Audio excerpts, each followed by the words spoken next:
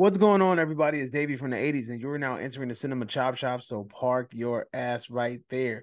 While you're there, don't forget to hit the like, the share, the subscribe button. Also, if you check the link below, you'll see a Patreon account. If you click it, you become a member. All you got to do is try, recommend movies and music and trailers for me to react to, so click the damn link. Now, with that being said, we are here to just give a quick little update. Now, I found something very curious that I ran across actually yesterday. So, I ran across on the Fandango app when you type, like I was looking at just upcoming movies or whatever, and I saw Salem's Lot 2023, April 21st. The release date was Friday, April 21st, 2023. Now, if you guys know about anything about this, you know that Salem's Lot was announced to release last year, and then it got pushed to this year, and then it got pushed indefinitely into a time unknown. Now, here's the thing. It does say get tickets now, but at the same time, truthfully told, that was the second release date when it got pushed last year to this year. That was April 21st was the release date that they originally announced. So I think it's just an error on the AMC or Fandango app, because any website that you go to that you can buy tickets on, if you look up this movie, you can see it, but Fandango is the only one that actually has a date of April 21st of this year, right? What's the possibility of that happening? I don't know. To be honest with you, they pushed it indefinitely from that date, but that's around the time that Evil Dead Rises comes out. And I don't think that this movie wants to compete with that, especially because A, we have no trailer, B, we have no official release date. Now, here's the thing. When you go to hbomax.com and you look up the movie, you will also notice that it says Salem's Lot and it says coming soon, spring of 2023. And this is on the HBO Max app. Now, we all know that HBO is at Warner Brothers or whatever, there's been a lot of changing of ideas and changing of leadership and changing of people in charge. And a lot of people were worried that Salem's Lot is getting lost in that shuffle. Me personally, I think that yes, it is. There's a high probability that Salem's Lot is definitely getting lost in that shuffle. But here's the problem, though. I know for a fact that this movie is complete. You know what I'm saying? Like this movie for sure is complete. It was started filming in like late 2021. You know what I'm saying? And I know for a fact that there were screeners of this movie last year. So I'm saying, like, what I'm thinking, and I may be wrong, is that they don't think that this movie is going to make any money. And I think that either A, they're hesitant to put it on HBO Max, or B, they are trying to they're trying to sell it to somebody. I think there's a possibility that they are trying to shop this movie to somebody. Now, because there's no other reason for why this movie is taking this long to be released. There's like no logical reason for it.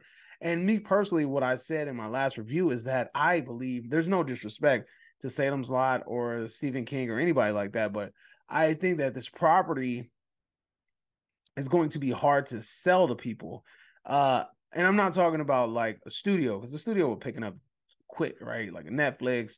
Netflix buys every fucking thing. You know what I'm saying? A Shutter will buy any fucking thing. So I don't think shopping it is going to be a hard thing, but you want to make your money back. You get what I'm saying? So you want to make sure that whatever deal you get is very lucrative. Now, do I believe that this is going to HBO Max? Most likely, because again, on the HBO Max website, it says coming spring 2023, right? So they have not updated that. They have not changed it.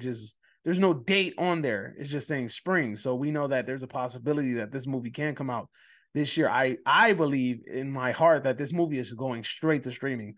Why do I believe that? Is because, like I said last time, I don't think that this movie has the ability, like off of name alone. I don't think it's a strong enough property in order to make money. Like, I don't think this is a lucrative name. I don't think that this, not franchise, but this is not a lucrative property. It may make some money, but if they were to throw that in the movie theater, it is definitely not going to generate as much money as they think it's going to generate.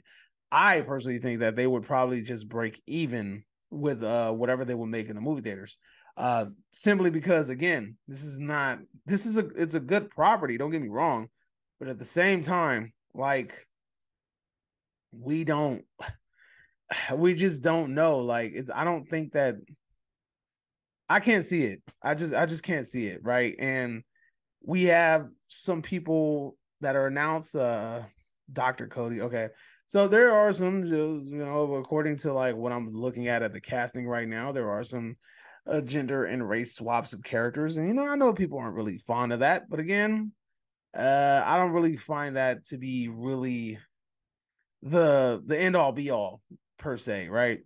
I just need to know, is the movie scary? Does it got some dope ass kills?